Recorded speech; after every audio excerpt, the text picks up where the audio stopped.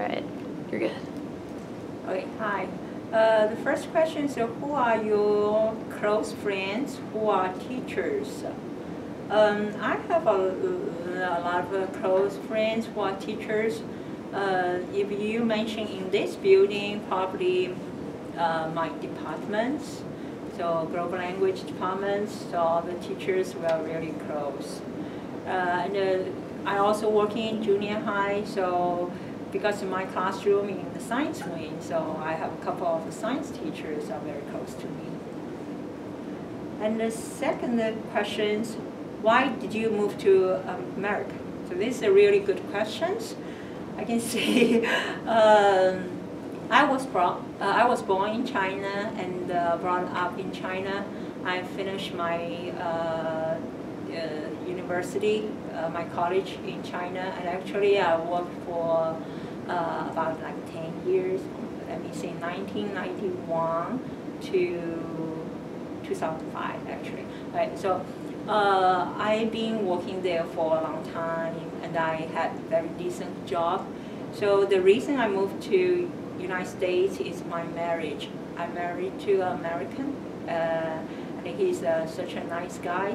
And so I decided, okay, I come here to take a look. And then after I moved in and I found I like it and I found my job. So another thing is America attracts me because it's value, the value freedom and democracy. So that's also like kind of American dream for everyone.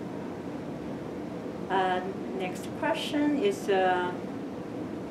what do you think about the angled view? So I don't know this question, so I skip this. Next one is, has anyone in your family done food binding? My mother's mother, I say grandmother, yes. Yeah, she did that. Okay, and I still kind of remember that.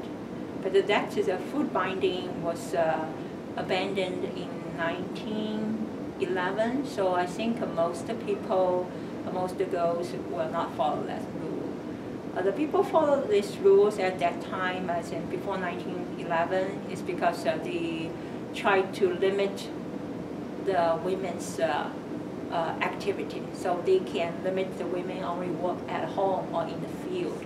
So they will not work outside, and they will only their duty is to take care of their husband and their kids.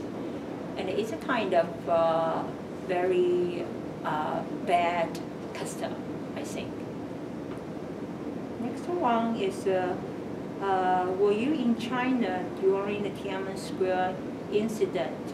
What was your experience? One that happened, I was a junior in Xi'an Jiaotong University.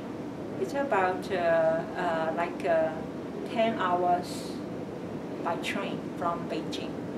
So I heard a lot of my friends went to Tiananmen Square for like sit up and also do a lot of stuff. So this is a really, you know, it's kind of a bad memory for me, but I think I shouldn't forget that. One of my friends, yeah, after the incident, he was put into the jail, and all of the classmates had to write some of the reports about this incident. So kind of we attend like 3 months of brainwash discussion. They call it discussion of forum. So we need to figure out, you know, what we should do next step, and then how we should follow the rules. Okay, all kinds of stuff. So basically, after that, I just think, okay, that's all. I don't want to do anything about the government. What I need to do is just concentrate on my academics. So that's the turning point. Before that, we were very enthusiastic for like freedom, democracy, and all kind of stuff. We think it's pretty fancy. So after that, because they did all kinds of control, so we say, okay, forget that, no more government stuff. And that's probably only the turning point. So before that, I'm a Communist Party's follower, and after that, I'm not against that, but I choose not follow them anymore. Okay.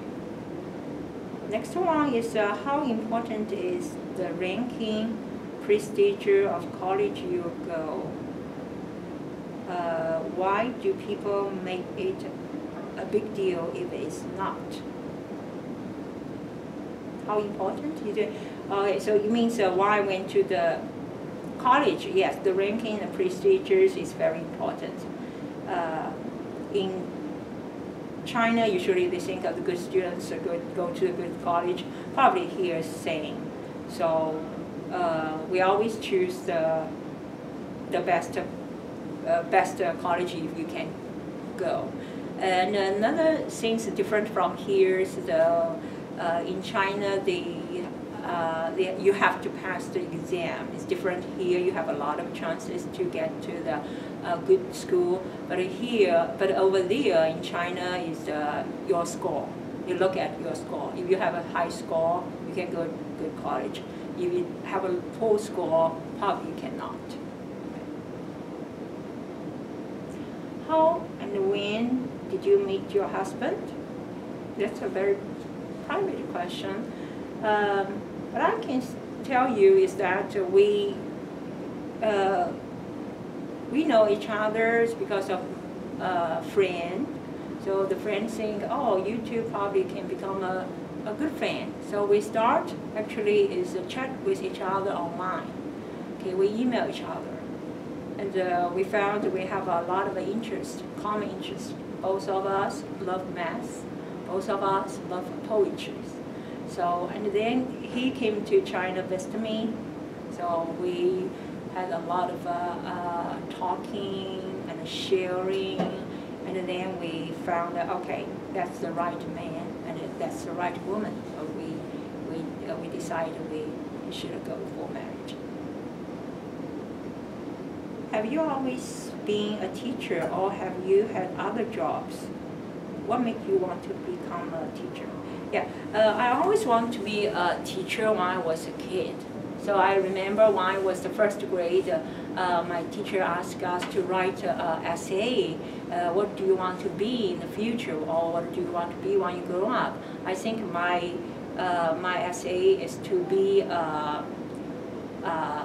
human soul engineer, something like that.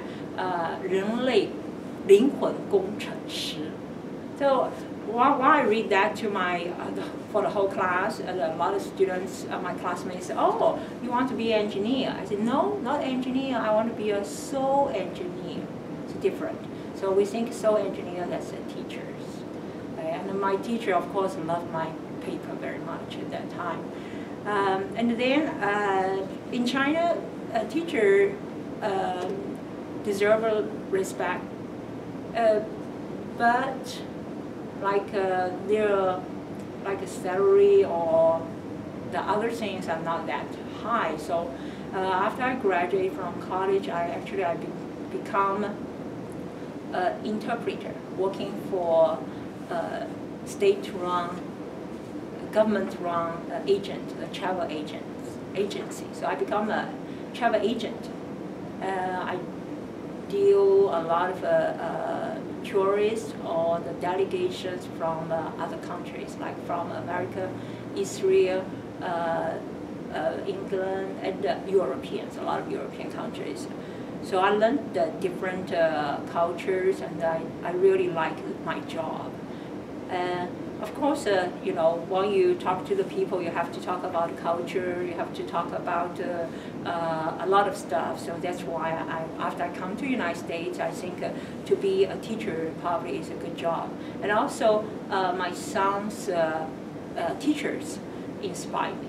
So when I visit my son's elementary school, the teachers' delegations and their passions influence me. I say, wow, it's a really good job to be a teacher. Who is your favorite Chinese ruler? I think it's Premier Chou Enlai. Chou Enlai is my favorite. Why? Because he devoted everything to his country, his people. He has no personal bank account. He didn't have any children, so he did probably he just everything contribute to this country. Do you ever dance or sing one things when you are alone? Yes, I love dance and sing. Next one is what's one thing you wish you can tell your 20 years old self? Okay, so talk to myself when I was 20 years old, right? Okay, I think just say pursue your dream. Go ahead. If Sigma had a different mascot, what would you have that mascot be? Okay, I don't know. Maybe Philosopher. Maybe Giant Panda. Okay, these are all my favorite things. Next one, how do you think working in the same school your son goes impact your relationship? Yes, my eldest son Yuan has been here for 4 years. Okay, this is senior year. There's no difference. He's very politely when he sees me on the hallway, and he will greet to me. So I appreciate that. I heard some teachers' children never greet them or never look at them when they see them on the hallway. Another thing is I can know his teachers better. That's my colleagues. So I like to talk to their teachers, so I know my colleagues from the different point of view as a parent. So I enjoy working here, and I enjoy my son staying in the same school. I hope I answer all my students' questions. Thank you so much.